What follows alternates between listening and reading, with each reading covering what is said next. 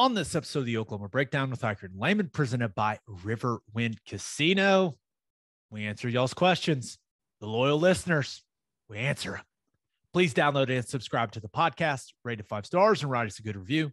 Follow the show on Twitter, Instagram, Facebook, and YouTube. Just search Oklahoma Breakdown on any of those, and you'll find us. All right. Our man Michael Hosty will kick this thing off. It's time for the Oklahoma Breakdown. It's a beautiful Wednesday, June 8th. And you're listening to the Oklahoma Breakdown with Ikard and Lehman, presented by Riverwind Casino. Riverwind is Oklahoma City's premier casino experience. There are so many reasons why Riverwind is consistently voted OKC's #1 casino, but it all starts with their amazing variety of gaming thrills and excitement. Riverwind's beautiful award-winning environment plays host to more than 2,800 of the latest electronic games with a huge selection of table games, including blackjack match, roulette, and Teddy's favorite, craps. We need to get out to Riverwind together sometime soon. I know. Throw some dice. Let's do it. Also, I wonder how often they redo those commercials. We need to get in one of those. That would be fun. Yeah, that'd be awesome. No matter what your game, Riverwind has it in spades and hearts. And don't forget, the Beats and Bites Festival is going on right now. People love Night Ranger and Starship in May. You're going to love what they got going on in June. Remember, $5 general admission. Kids get it. Kids under 12 get in free. Ton of fun for the whole family. To buy tickets, visit riverwind.com. Riverwind Casino, simply the best. Ted, we are recording this way in advance. Probably the longest this is the longest we've ever recorded in advance. I don't even know if that made sense the way that I just put this, but right now you are in the middle of a trip to Disney with your family. Oh my God. How do you think it's going for future Ted right now? I don't know. Let's see. June 8th. Let's see. I've got the itinerary right here, Gabe. What is that? This is the itinerary for our Disney World trip. So it's color coded. It's got where we're supposed to be at what time. Let's see. Wednesday, we're hitting Epcot. Looks like. We need to make sure we reserve Remy's Test Track or Frozen Ever After at 7 a.m. and make sure we purchase Guardians of the Galaxy Cosmic Rewind or join virtual queue at 7 a.m. If you miss the virtual queue at 7, you may have another opportunity at 1 p.m. We're detailed guys, and I appreciate that. Epcot's the one that has all the drinking, though, right? So it's got like the different countries. I'm thinking of the right thing, right? I think that's right, but so I don't know. I like to think that future you is just about 6 drinks deep right now and feeling Gonna good. Gonna have to be. All right, let's get to our questions. And this first one, this is important. Spencer Heron sent us an email, and here's his question. What is one thing that a coach said or did for you in your playing days that made a long-lasting positive impact on your life? We are stuck with a kid in school that has a bunch of negative Nancy clown coaches that are sucking the fun out of what is already a demanding sport. I could use some positive things to say to reignite some joy in the game. Thank you. I will take your answer off the air. This is interesting because you and I, and we're not that old, but I feel like the approach to kids has changed a little bit than when you and I played. Like, I don't have many positive things to say about the way that Kevin Wilson coached me when I was at OU, for example. I will say this about James Patton. And I know that Patton got a lot of flack when he was the offensive line coach, and we needed to play better for that man. But he made coming to practice fun. and coming to meetings fun. Like he had so much positive energy, and that it really did affect the way I approached life on a day-to-day basis. Now he was serious when it was time to be serious, when it was time to rip our ass, like he did it. There's no doubt. But that always stuck with me. It's like, hey, this stuff's important. It's serious. You got to take it seriously, but you can have fun, man. It's okay. And I try to approach a lot of things thinking about the way that Patton made things fun for me. And if coaches aren't doing that, I think it's the wrong approach personally. Like and it all depends on what age, right? But if Spencer's writing in about a kid, I think parents take stuff way too seriously at too young of an age. It's like, hey, Jimmy's not getting a little scholarship when he's not working on that scholarship when he's 11. Like it's not that serious. But I don't know, Spencer, maybe that's not the type of advice you're looking for, but that was something I gathered. It's like, hey, you can take it seriously, you can be all in, but you can have fun. It's okay. Yeah.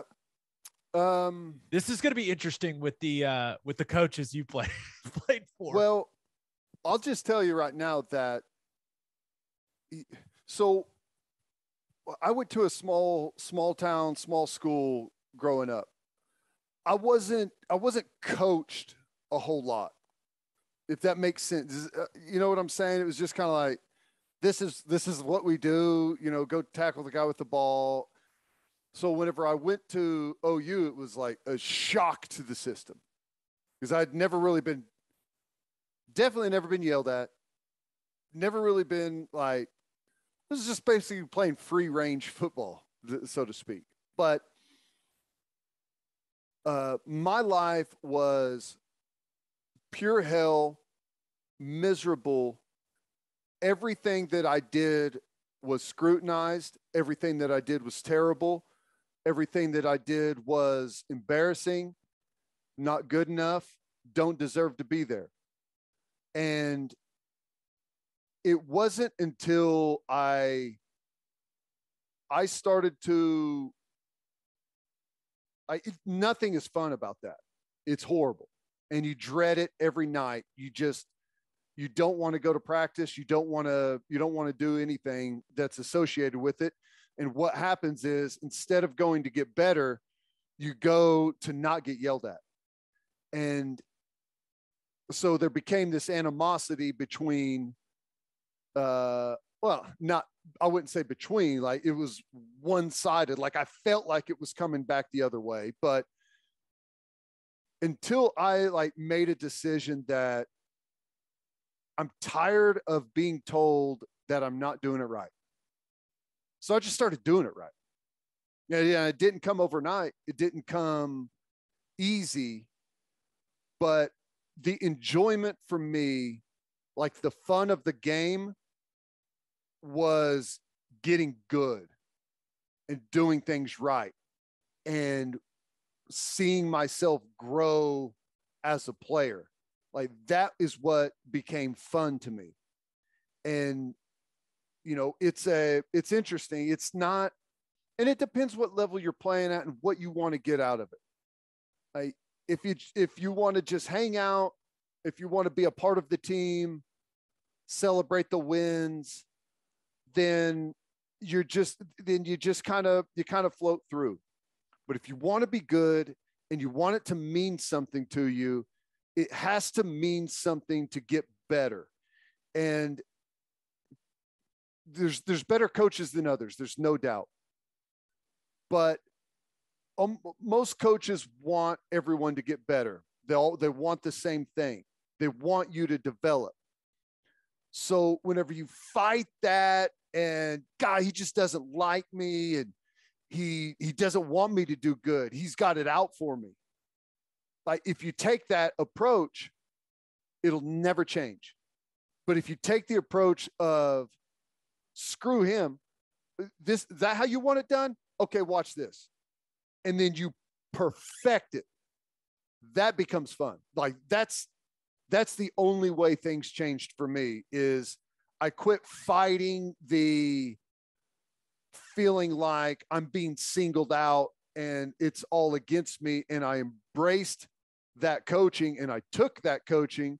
And I'll admit at the beginning, it was like, it was kind of like a middle finger back at it. It's like, it's like breaking a horse, I guess is what it was. You know what I'm saying?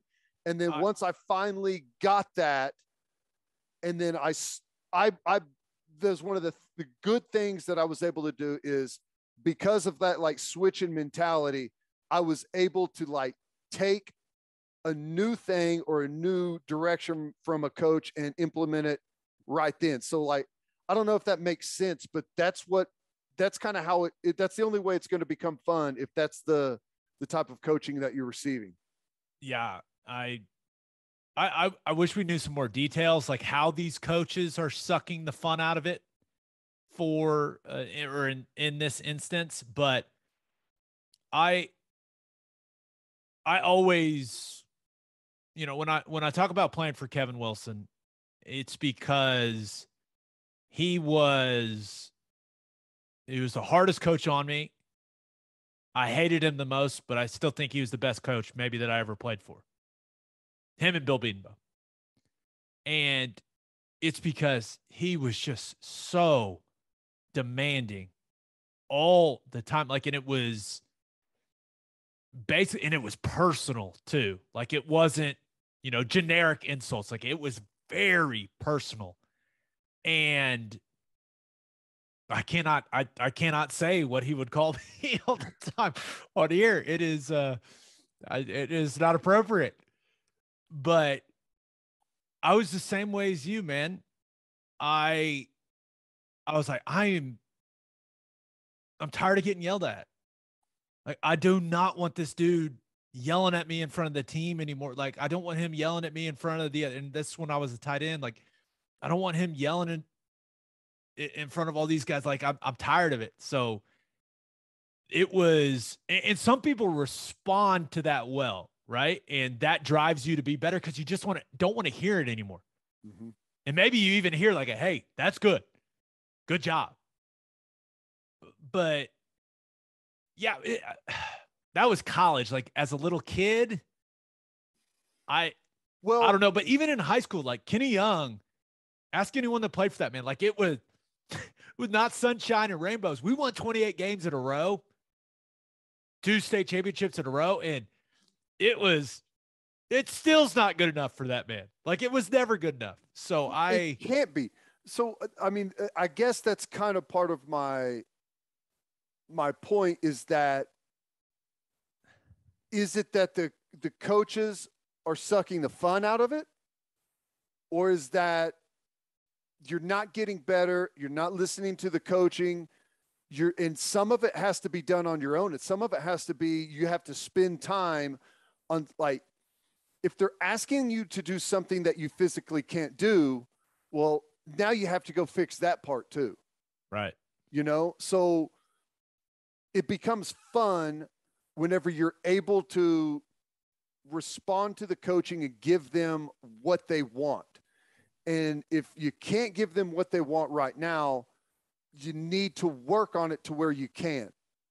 Because like, there's a fine line between going and having fun and going and being good. And I'm not saying that you have to approach it that way, but that, I think that's the way to make that type of environment enjoyable, is go from being the whipping post to the guy that goes out there and shows the drill. You're the drill tape. You know what I'm saying? That's the only thing I can say is that's what happened to me. I was the whipping post, and then I flipped the switch, and then I was the example. Yeah. And the process of going from one to the other, the reality is there's some joy in it, but not a lot.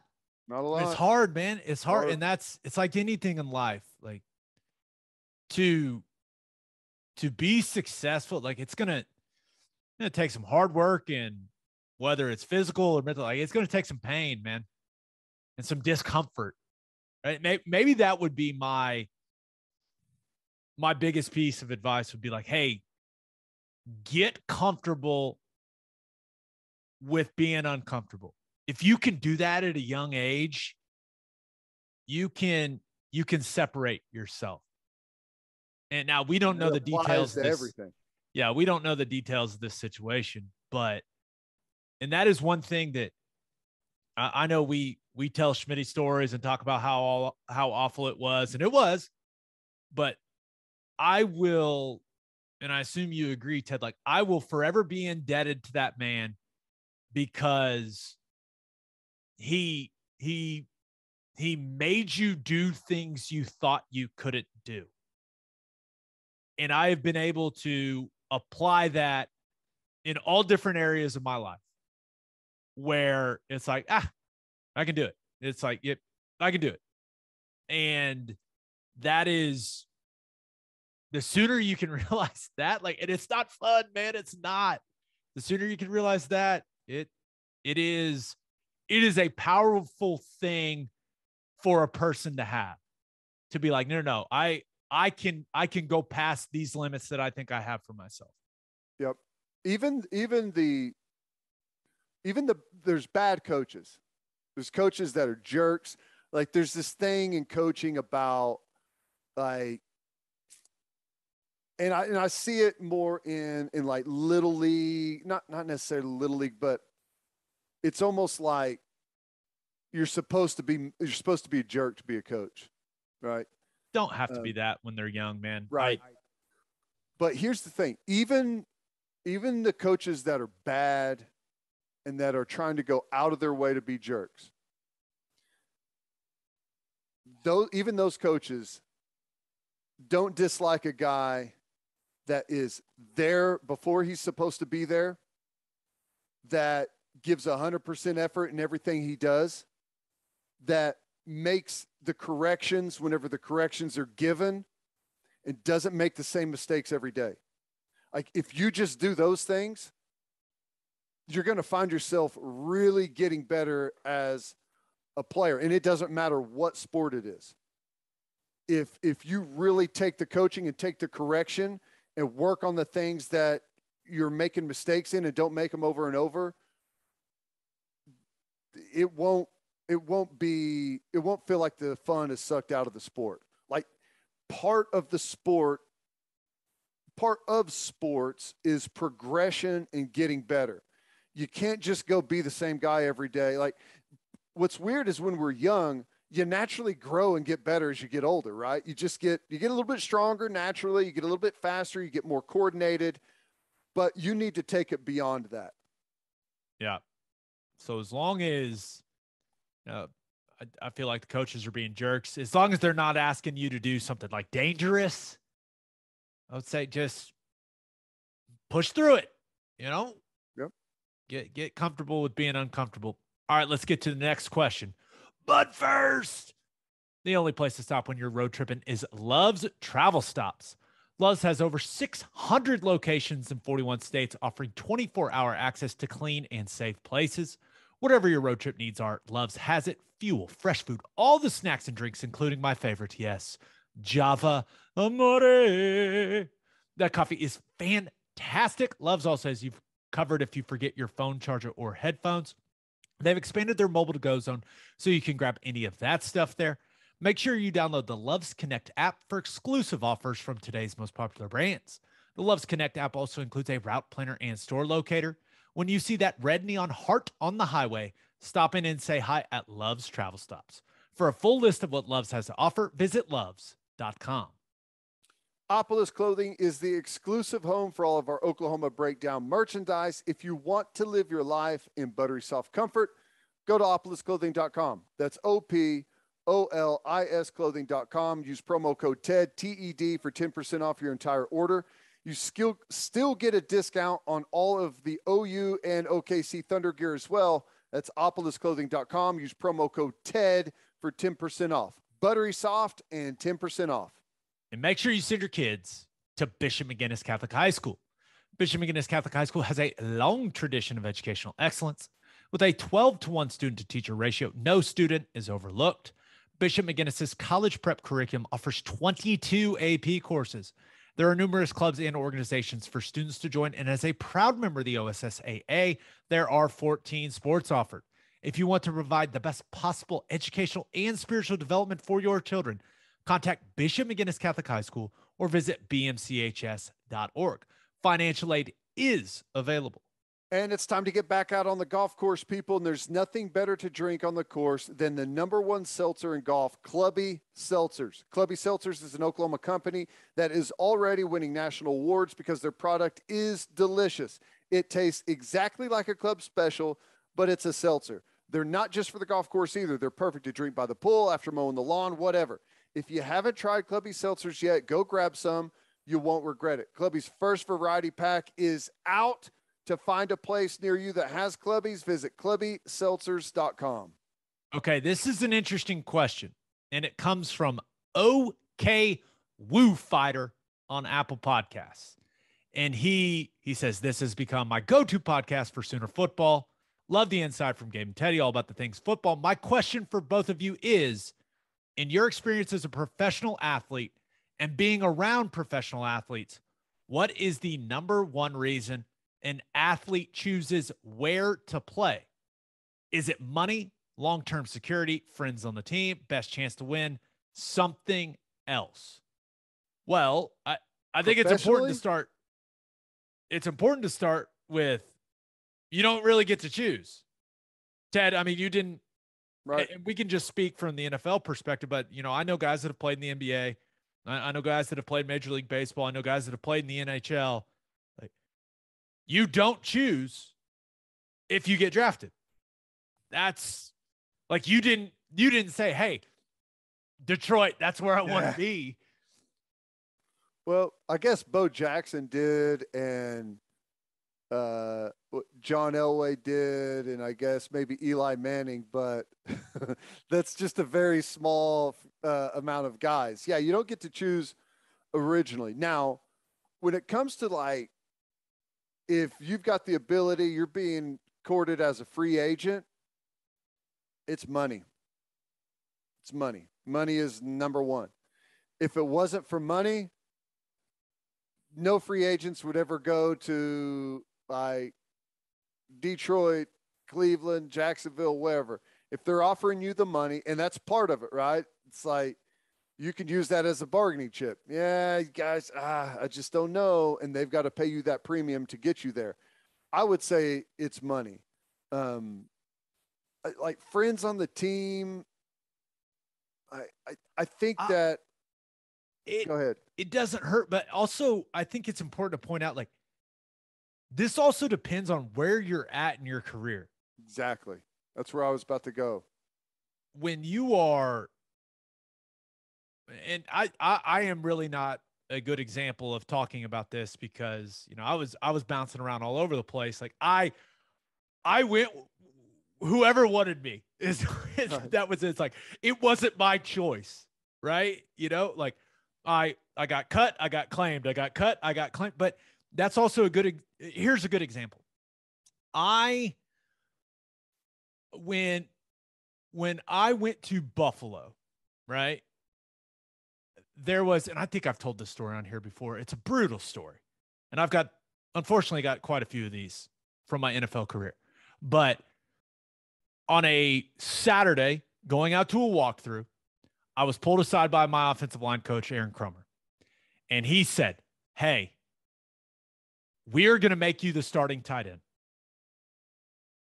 At that point, like, I had not had a break in my career, right? Blown my knee out in Tennessee. I had outplayed a kid. They kept him instead of me because he was drafted, but I got claimed by the Bills, and I was thrilled. But I was behind Eric Wood, who ended up being a Pro Bowl center there. Like, I wasn't playing. So as good as getting the NFL check is, like, you still want to play. You don't want to just ride the bench, and that's what I was doing. So Cromer coming to me and saying, hey, you're going to be the starting tight end. We'll think you'll be great at it. It was Greg Roman's system. So if you watch the Ravens now and you think about all the tight ends they used, like I was going to be the blocking tight end, the Y tight end in that system. And it was the most joy I had felt in quite some time when he told me that.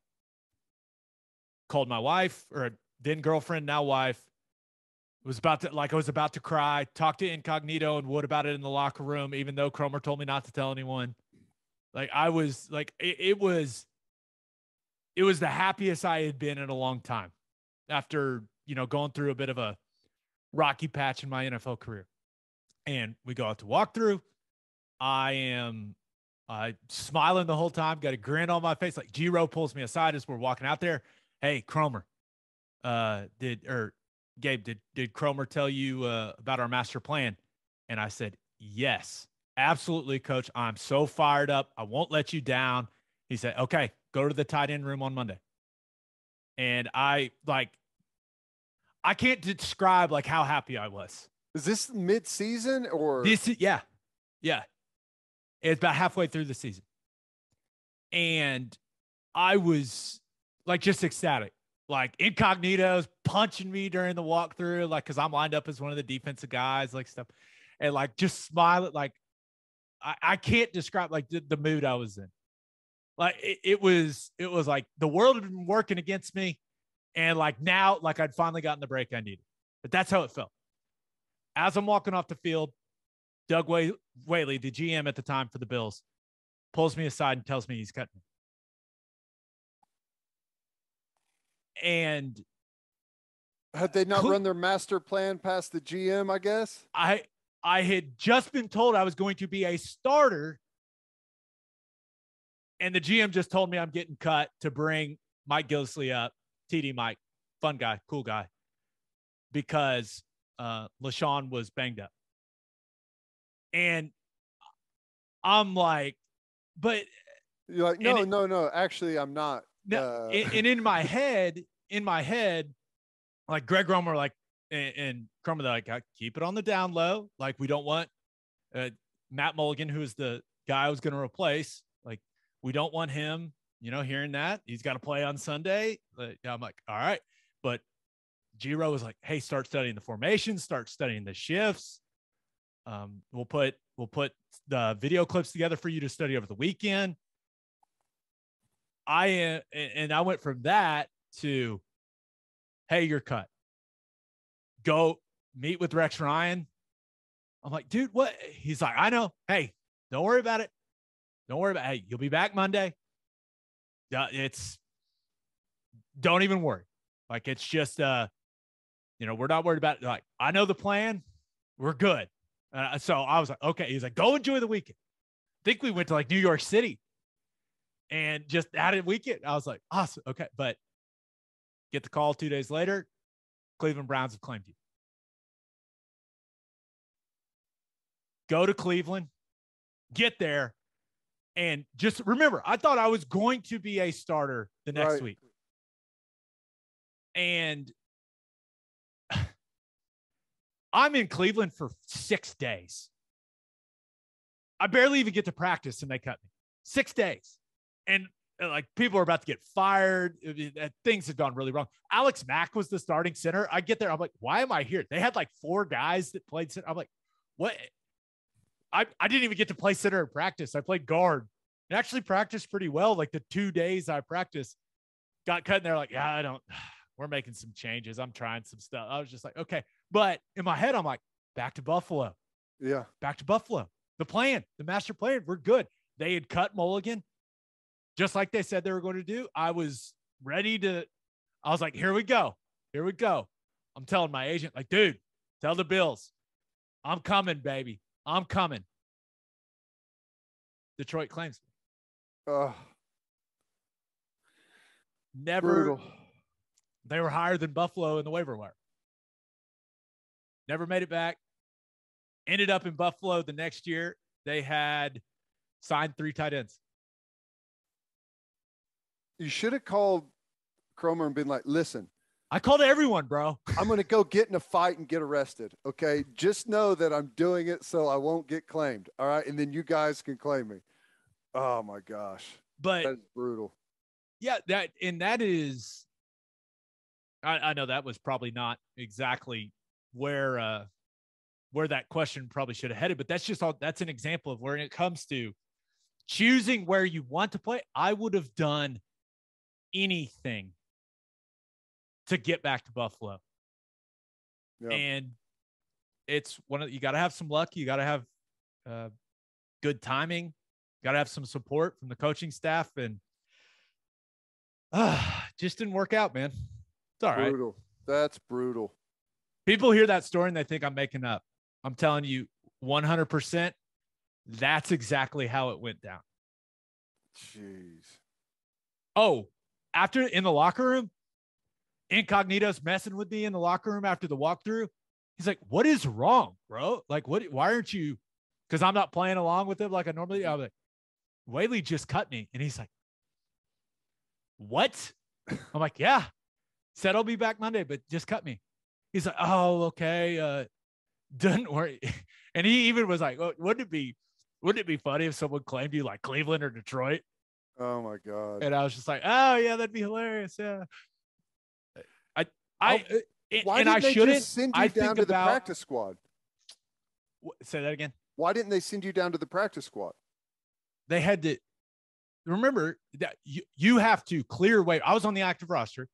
You can't. So you can't send. No. Okay. No, you hit the waiver wire, and I got claimed.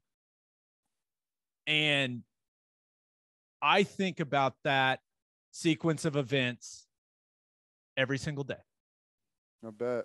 God. Brutal. Because it was, G-Row was like, "You're perfect for it." He even goes, I was probably 305 at the time. He goes, "You can get down to like 285. I'm like, oh my God, this is going to be the best thing ever. It just, life has worked out very well for me. I'm very grateful for the life that I've had, but I think about that every single day.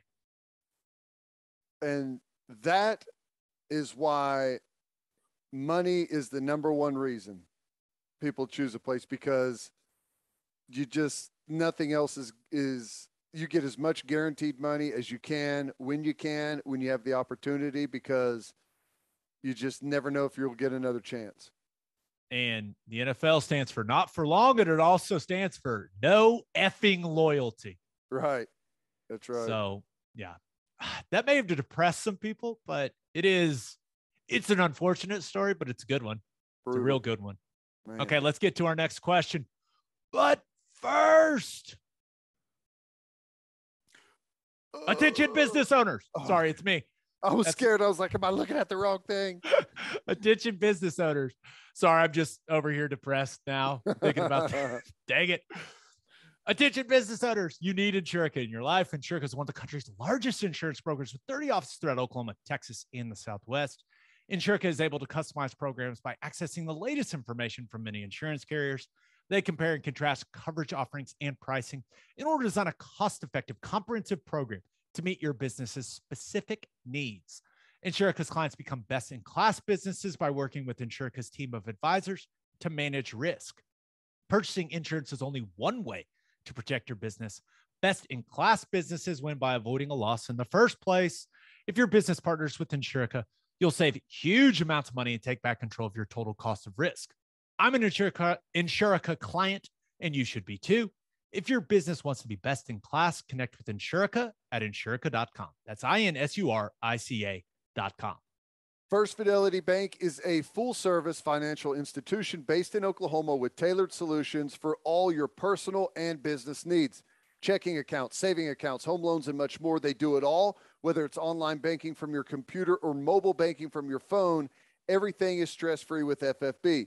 Making mobile deposits, paying bills online, and moving money to different accounts could not be easier.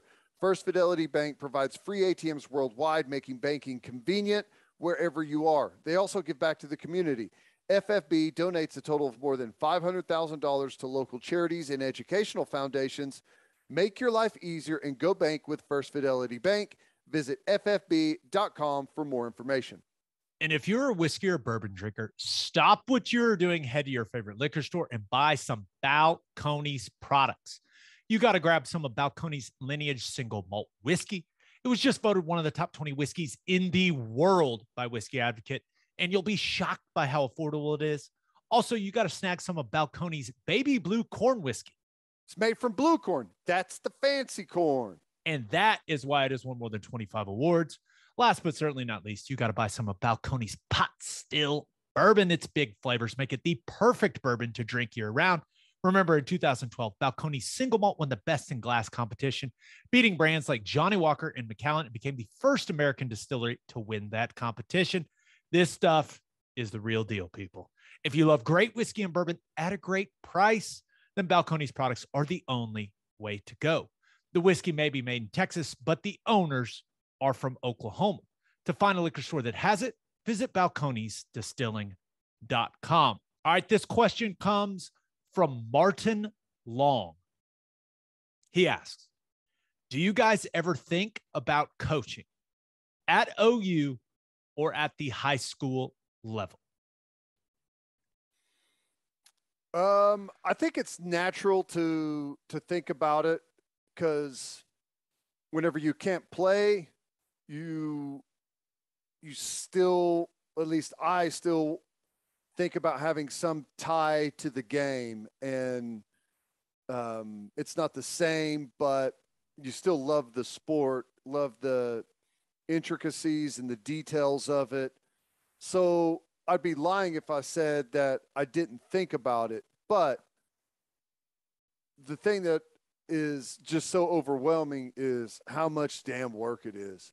It is an absolute grind. Those guys, and I know they are handsomely rewarded. I know it, but it is tough, man. It is tough, especially during the season. You're talking about, I don't know, you work until you can't anymore. You go home. Everyone else in the house is asleep. You lay down, you wake up, and you get up and go before anyone else is awake. That is the life of a coach during the season. And in the off season, it's better than that, but it's not like it just stops. So that's the one thing that keeps me from really wanting to get passionate about it and chase it down. This is something that I don't think I know. You and I would be great coaches. I know we would. I know that we would. Like, there's no doubt in my mind. But there is, with what we do with TV and radio, and now the ability with BV being back to go watch practice every once in a while, that scratches the itch enough for us. But coaching at that, like at the college level, it's consuming. And I think kind of with my situation in life, like and everyone's in different situations, right? I just don't want to do it. I don't want to have that dominate my life. Yeah. And that's what coaching is. Like at that level. Now, high school is different, right? Could I be a volunteer high school coach, show up for a couple hours? Yeah. I mean, that'd be kind of fun, right? And feel like you're making a difference for kids. But like I am, and you and I are wired the same way. Like when we do something, we're so all in. I can't be half in. Well, something like that. I could do that, but I can't be around a loose environment where it's not like, you know what I'm saying? Like it's good. If I'm going to do it, I want it to be detailed. I want it to be fast. I want the players to be receptive. I would not want to go waste my time. to just go be out there and high five the guys and be like, oh yeah, what did you try and stay lower next time. I've got no interest in that. Like if I was ever to do something, like I would want it to be like I would approach it as is the same way I was coached. Now, I may not insult the player, but I would want to do it and be very demanding. But that's like, it's so different now. It's kind of hard to do that. But I don't know. It's interesting. The other thing to think about with coaching is you're an Oklahoma fan. This is not what college football coaching is. It's usually 3 years, 4 years, and you're fired. Or your coordinator, whether you're offensive coach or defensive coach, is getting a job. And that job is in Ames, Iowa.